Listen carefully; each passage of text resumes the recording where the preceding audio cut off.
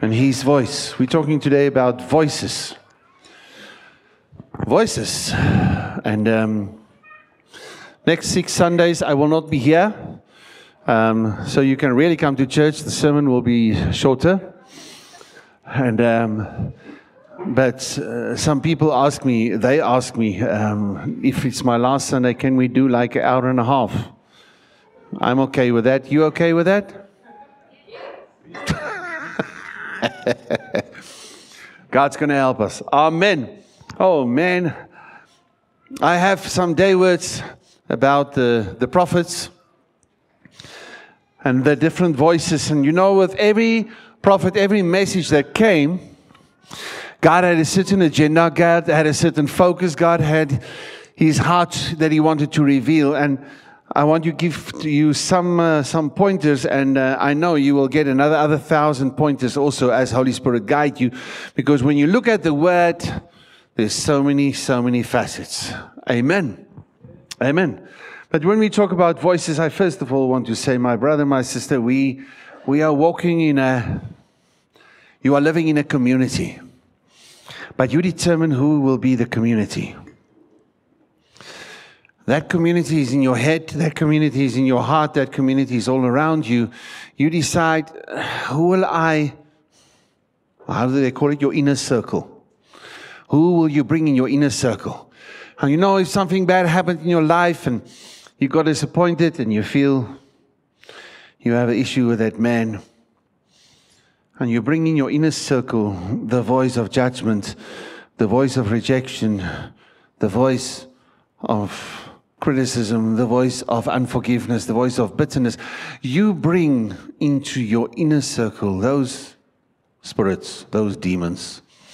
Because when you talk their language and you accept their language, more and more you accept that spirit. Is it not that you heard the language of the word, and the language was said that, for God so loved the world that He gave His only begotten Son, so that you will not perish but have eternal life.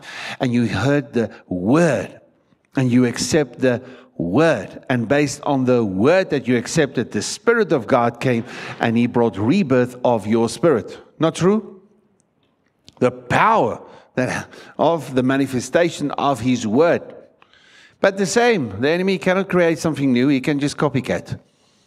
So the same, when I receive a word of bitterness, the word of rejection, the word of depression, the word of negativity, the word of frustration, I receive that word. The more you receive that word, the more you call that spirit that is connected with that word. The Holy Spirit is connected with this word. Hello? You receive this word, you will be connected with the Holy Spirit. And you will be connected with the voice of God. There's not a thing that you must learn how to hear the voice of God. No. John 10 says, my sheep know my voice. Klaar. So you decide, did Jesus speak the truth or not? If He said, my sheep know my voice, there were not some calls given to the sheep when they were lambs, and now they're going to learn how to hear the voice of the shepherd. Our challenge is to distinguish His voice among all the other voices, because we allow those other voices in our lives. Because we take that word and we give it authority. I take that word because he really hurt me. I really got disappointed, so I cannot just trust the person.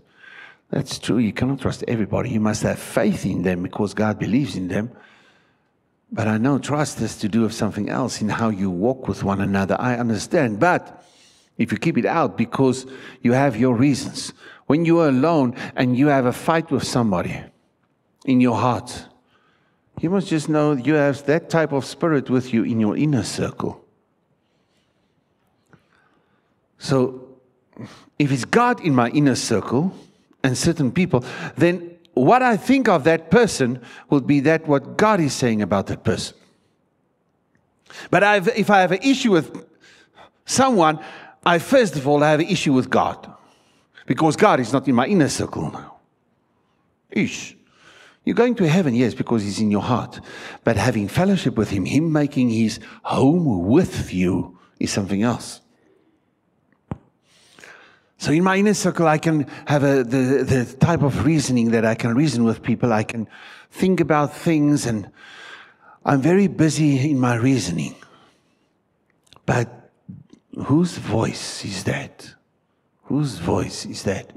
Make sure who you allow in your house, your life. Because your spirit is reborn, and the Holy Spirit is testifying in your spirit. He's crying out, first of all, Abba, Papa, Romans 8, hey?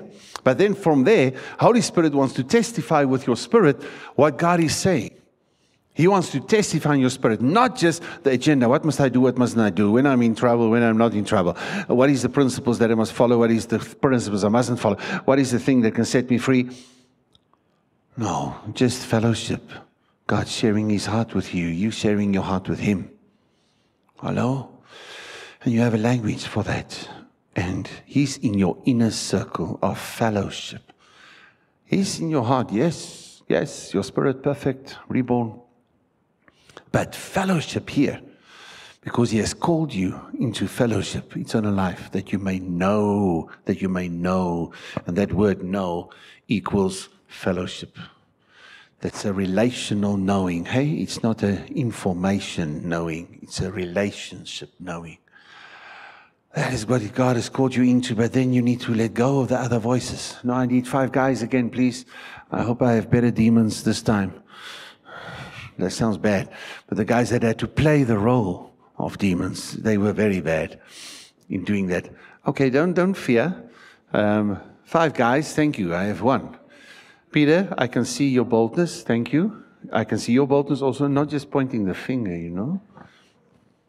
Hallelujah. There we have it. Okay. Now you must make a circle. You were not here the first time. Make a circle like a horlosie. That's a horlosie. There. There. And you there. And you there. And you there. And you there. Now, this is your life, my brother, my sister, and you are in the middle. And there's not just 5 voices, but there's a lot of voices. Okay, you will be the voice talking about the cherry. So you're talking about the cherry the whole time. Not the cherry that I eat, the cherry I must see to be unfaithful. You will all be about money. We must get some money in this way and that way and that way. You will all be about, oh, Lord have mercy. Whatever you feel. Religion. How to be religious and in trouble or not in trouble. That's not who you guys are, but I'm asking you to play a role that you never would be. Yes. And you are the Holy Spirit just for today. And you'll speak to me whatever God is saying. So you just speak the word. Now, my brother, my sister, that in your life, there's going to be voices. Now you start to speak. You speak to her for the next 5 minutes. Keep on speaking. If you only know 1 sentence, you just say that sentence over and over. Okay, so this is your life, but just add another 30 voices. This is your life. Now I can come and I can fight this thing about the financial crisis, and I fight this thing in Jesus' name. But you know what is prayer? Prayer is positioning. I position myself. Now we did this illustration for 79 times in church, you remember?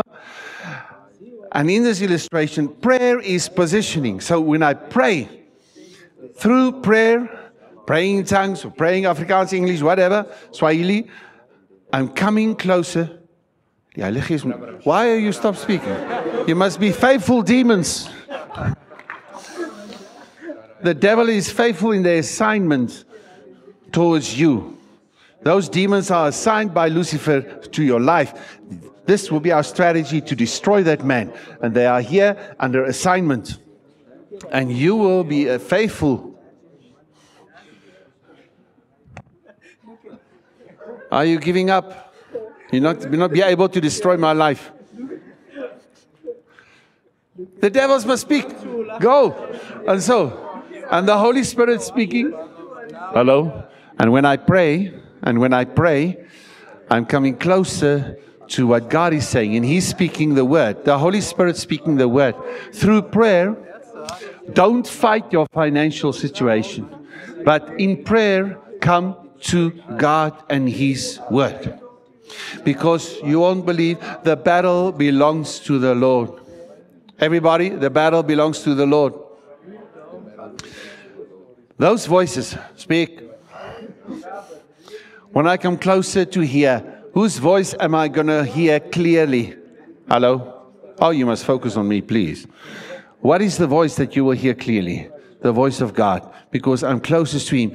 These voices about the financial crisis, about the lust, about the that, about the whatever, about religion, I cannot hear those voices so clearly because I'm too close to the Holy Spirit and the Word of God. So clearer and clearer I'm hearing the voice of God. Hello? Are you with me? Because I position myself close to the Word, close to the voice of the Holy Spirit. But I can position myself here, and in the name of Jesus, I'm trying to fight this, but this voice is interrupting you. The voice of rejection is interrupting the whole time. Hello, are you with me? And so God is speaking to the church, and He says, demons, you must speak. So, John 3:20 is not to receive Christ. John 3:20 is God is speaking to the church. Jesus speaking to the church, the people that know Him, the people that are saved. And He said, I stand at the door and knock because I want to have fellowship. I want to have an intimate time. So, He says, I stand at the door and I knock. If you hear the knock and open, are you with me? Yes? No. I stand at the door and knock. If you hear my voice, not if you hear the knock, because my brother, all right, knock. Make as if you're knocking. There will be a lot of knocking. There will be a lot of knocking. And if you don't position yourself through prayer and the word here, you will not hear God knocking. Okay, stop the knocking, just speak. Taking all focus. Okay. Are you with me? You devils must speak. Are you with me? And so, my brother, when in prayer, you position yourself, not for an answer, not for a breakthrough because you're fighting this thing. Stop it. Focus on God's. The author, perfecter of your faith, run the race with endurance, eyes set on Jesus Christ. Amen? And you run towards Him because He will fight the battle against that. They lost already against Him. But as long as you think you must fight the battle against those demons, okay, you will lose all the way. You will not have that quality life God has for you. But if you hear the voice behind the door and you open, you will have fellowship with one another. Are you with me? And those voices, you start to give him a flat ignore. Hello? And you can have this life with God.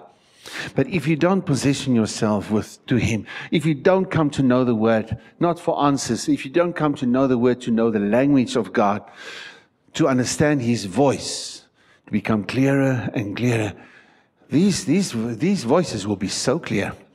I mean, if you have an issue with somebody, oh, you can explain. If you have frustration at the work, oh, you can explain everything, what's happening at the work. You can explain a lot of things very clearly.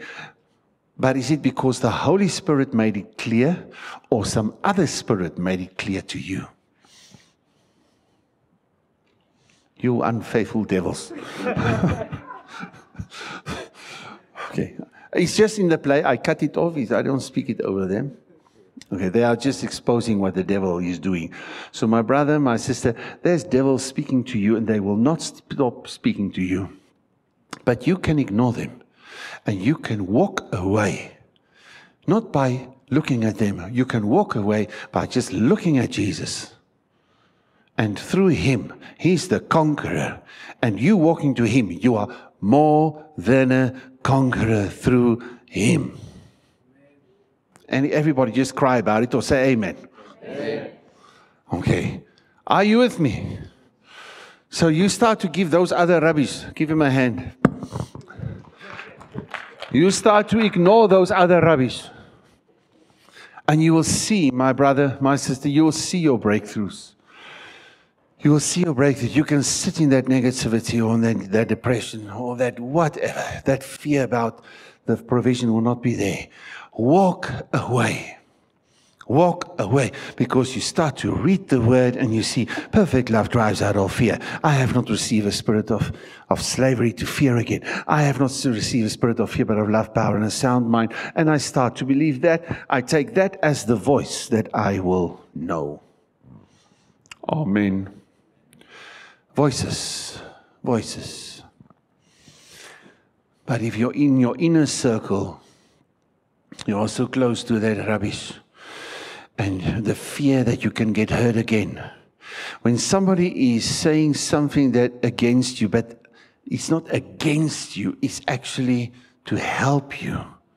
But I don't see it because the Father loves me, I must receive discipline. And discipline means we are focusing sometimes on that one thing that you lack. Jesus loved. Jesus loved the rich young man. The word says he loved the rich young man, and then he said, go and sell everything that you have and then come and follow me. And the rich young man walked away. I don't know what Jesus did that the writer wrote, Jesus loved him. But it was so visible that the writer in Mark would write it down and say, Jesus loved him and said, go and sell everything that you have. What a hard word, but it started with love. So in God's love, we could give. Sometimes somebody can give you a hard word, but many times it's a hard word for your flesh. But actually for your spirit, you're supposed to see Jesus that loves you. The first part of that verse. Remember that first part of the verse, and that sometimes, yes, there will be Mampara way of speaking of that this guy or that guy said something to you. But you go and hear from God. What is He saying to you through that person that said it in a very, very, very wrong way? You don't call a friend a demon of judgment and you judge that person. This is not the way you disciple. This is not the way. This was not truth in love. This was not the right way. Who is that guy to have the right to say that to me? That's how the kings made with Jeremiah. Then he was thrown in the pit. Then this happened to him. Then that happened to him. Because he was still young. Right in the beginning, he said to God, I'm too young. And a lot of kings said that, basically. Because who gave him the right? That man is just prophesying all these negative things. Put him in jail. Or throw him in the pit. Or do this, or do that with this young man. Jeremiah. My brother, my sister, please, your inner circle. Just say, the voices of my inner circle. You decide who will be the voice in the inner circle. May it be the voice of God. Now, we did a series about 12 years ago about 7 prophetic voices. And we took 7 Sundays for that. Now we're talking about 9 voices. And we take 1 Sunday for that instead of 7. But we're just going to do an overview, and maybe if God leads us, we will do later in the year. We will go into it more intensely. But I really believe we need to learn in this season more than anything else how to hear God's voice in a time when there's such an overloading of voices, of information, there's some conspiracy theory in America, and it's like 1 minute. And it's in the hand of your son, in your hand with a phone. Whatever hell can vomit on earth, within 1 minute it can be in your hand, that voice. Are you with me? It was never like that. It was very easy in the past. If you must talk about the word that says, be still and know. Be still and know. Be still and know. Why? You need to hear what God is saying. So be still and know is to still all the other voices. How do you do it? By coming closer to God and wait on Him. Be still and know I am God. So many times through the prophets, when you would go through all the prophet books, the letters that they wrote, you will see that verse of become silent before the Lord. Wait on Him. The Psalms so many times. Wait on Him. Why? because you must get rid of all that other voices. But don't fight the voice. Just walk to God and His Word. Walk to the voice. Let's say, walk to the voice, if I can say it like that. So you read the Bible, if you understand it or not, if it makes sense or not, if it touches you or not, if you feel it's something that's good for... No, you're just coming closer. The rain. You're coming into the rain. No, man, it's ridiculous. I'm getting wet. Why must I walk into the rain? I'm just getting wet. It's irritating and it's cold and everything is wet. But what happened? That guy in the Karoo or in the Namaqualand, he's so excited. I remember some kids in Namibia in one place where for 10 to 15 years there were no rain. Those kids that were born, they were in the rain because the first time in 15 years in their whole life they saw rain. Just think yourself in that situation. But what am I saying, my brother, my sister? Why must I do it? It's not logical. Getting to the place where tomorrow the whole environment will be like this. Wow! From that desert place to Namaqualand where suddenly all that flowers and everything is just boom. And everything changed where God is coming down. Where His mercy is coming down. Where His reign, His love, His presence. Where His word is raining down on you. So shall my word be. Isaiah 55. Amen. Just like the rain come down from heaven and water it and bring forth. It wasn't the water fighting the thing and doing the thing. No, it was already inside of every plant. But without the water, it will not happen. Without the Spirit, it will not happen. It's inside of you. It's in your perfect spirit, reborn in your spirit. That capacity is there to blossom for God, to have breakthrough upon breakthrough, to have an excellent life with Christ. But you cannot do it if it's not for the rain of the Spirit. Namaqualand will stay the same. It will be desert. But in your desert place, everything is already provided. In the desert, all those seeds for all those flowers, everything is already provided. Not 80%, 100%. In perfection, that seed, it will become that plant, it will bring forth those flowers. Exactly perfectly as the previous 60 to 100 years. Are you with me? It's already inside of you. But without the Spirit, nothing will change for the rest of your life. Nothing will change without the Spirit. Wait on God. Amen. Get into His Word. Make sure that what is perfect, it must be here, that it will come forth. But if this incorruptible seed of the Word, you don't plant it in here, plant it in here. If you don't plant it in there, what must come up? The enemy will plant the weeds and all that other rubbish. You don't need to make an effort to do that. He will do his work. If you don't plant, let it come in. But if the seed is falling, there's no impact. You carry on. You read the Word. Even if you feel frustrated, even if it feels to you it means nothing, you put that seeds in the ground. Suddenly, with a major shock, you will be surprised when the Holy Spirit, the rain come down and then you will think, what happened? But it was the Word and the Spirit that connected in your life.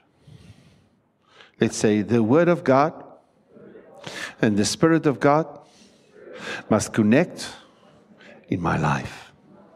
But my brother, if the word of rejection and the word of the issue and the word of bitterness connect with the demon of bitterness and the demon of rejection and the demon of negativity and the demon of religion, that will also have an impact. May God set us free. Amen.